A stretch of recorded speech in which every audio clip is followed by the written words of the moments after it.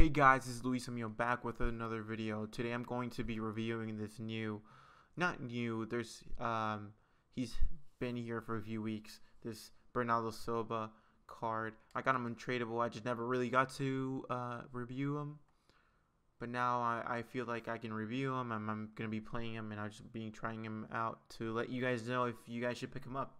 I believe he's around that 100 to 200k range.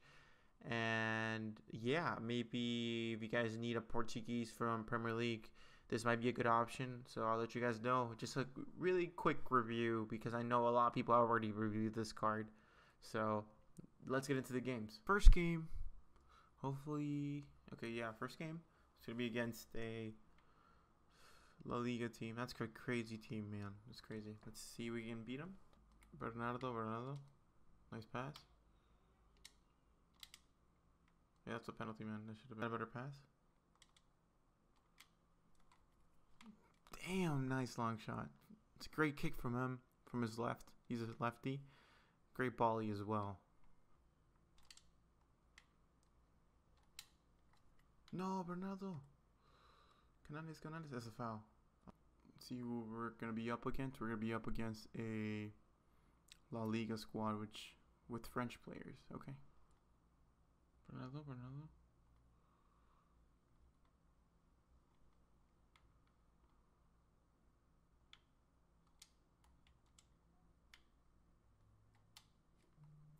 Oh.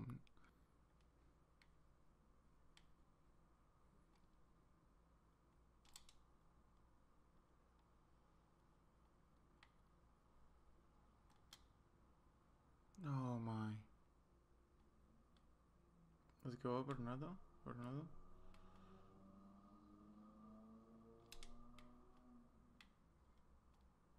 Hey, that's a foul, man.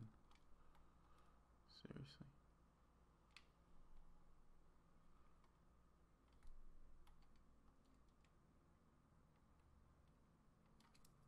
Oh, that's a foul, man. Okay, this game's gonna be against a pretty good squad. Pretty normal squad, I would say, but let's see if we can get the dub. Okay, so on you. Oh, Bernardo Silva. Nice, Bernardo. From here? Ooh.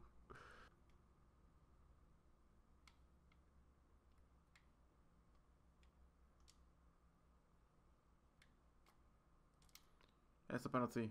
I was about to say, man, yeah. Let's go, Bernardo.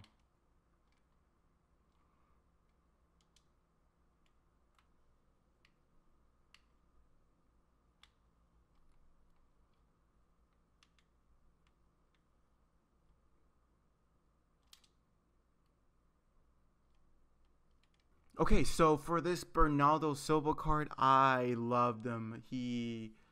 I feel like his touches were a little bit too laggy sometimes, but I think that might be my connection, to be honest.